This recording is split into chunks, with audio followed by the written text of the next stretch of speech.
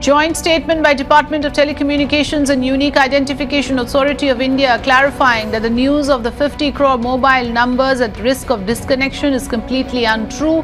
Further, in the light of the SC verdict, if anybody wishes to get her KYC, his or her Aadhar KYC replaced by the fresh KYC, he or she may request the service provider for delinking her Aadhar by submitting fresh OVDs as per the earlier DOT circulars.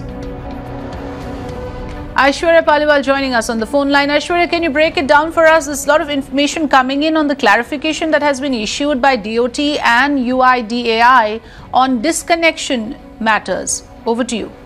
Yes, this is a clarification that has come, and it's a joint press statement by the Department of Telecommunication as well as the UIDAI. Now, they are saying that there have been certain reports which have surfaced which say that close to 50 crore mobile numbers would be shut down, but they are saying that this is not true. They're saying that going ahead, both UIDAI and Department of DOT would make sure that people get their SIM card and Aadhar would not be compulsory.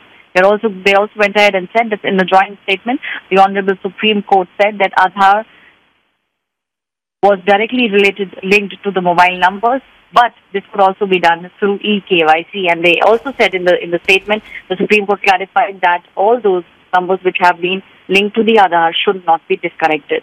So the statement clearly saying that people should not panic.